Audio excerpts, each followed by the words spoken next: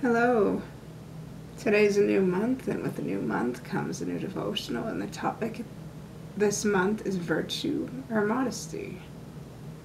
And the first scripture of the month can be found in Doctrine and Covenants, section 46, verse 33. And ye must practice virtue and holiness before me continually, even so, amen.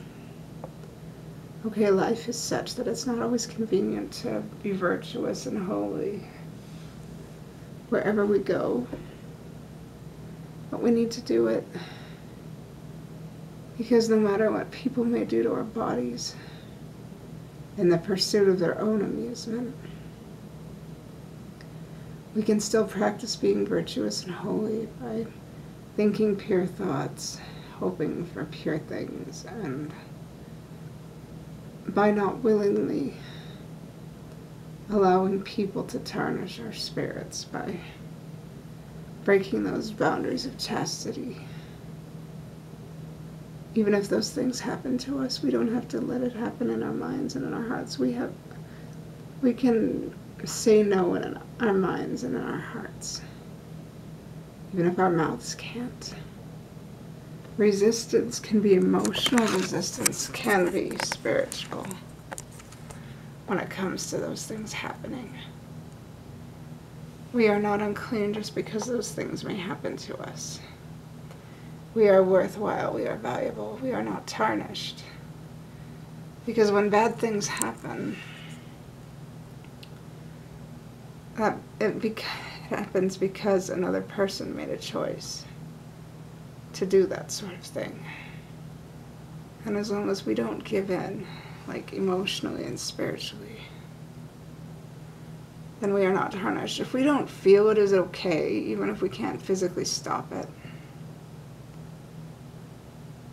then we are not tarnished. But if we emotionally give in and spiritually give in and forget to have our emotional and spiritual guard up, if we forget to do that, if we give in just because it is easier to give in all ways, then we'll have some explaining to do. Because even when things happen beyond our control, we can still have an emotional resistance that shows Heavenly Father that we are not okay with what's happening. If we willingly break those laws of virtue and holiness simply because it is easier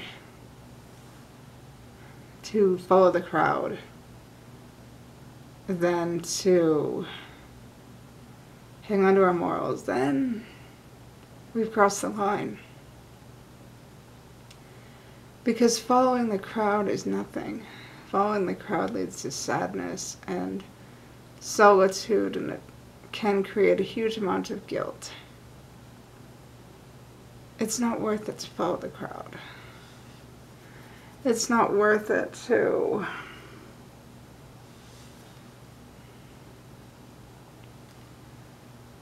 allow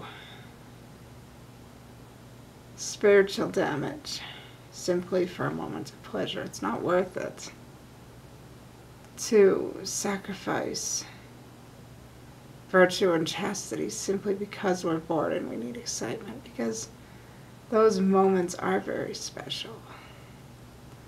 And if we willingly give those away, like if we willingly, emotionally hand that over, then we're insulting God's belief in us, and we're insulting our worth. But those things beyond our control have no bearing on our worth.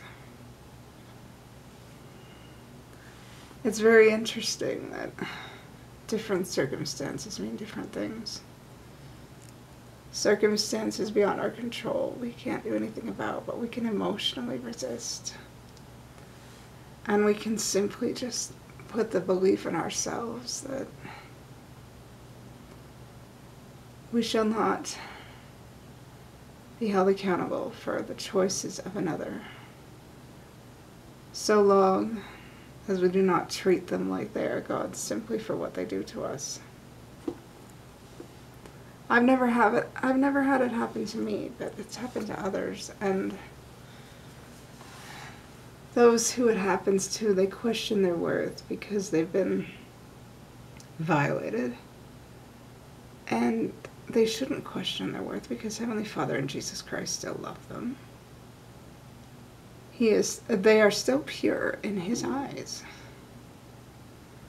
They are just survivors of a bad choice made by another.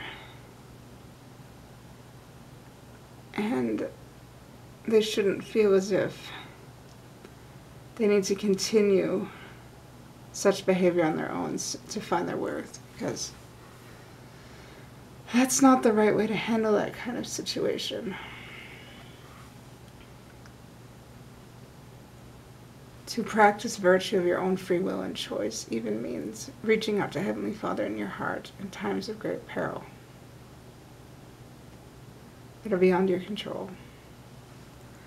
To discard virtue means to do so of your own free will and choice. It means to disregard your value and disregard your body and do whatever you can for a moment of pleasure of your own free will and choice. That is what disregarding virtue means. It means crossing those lines and seeking after those passions of your own free will and choice. And that's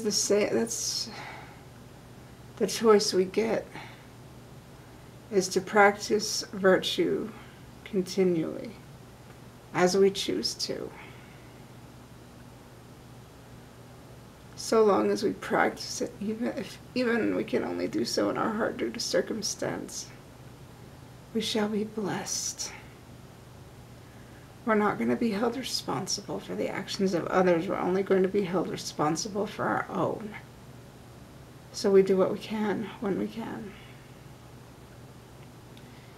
We give our best, and Heavenly Father and Jesus Christ will carry us, give us what we need, and give us the hope that we need to keep going. But of course we have to choose to accept their help too. And with that said, I love you all so very much, and I say these things humbly in the name of Jesus Christ. Amen.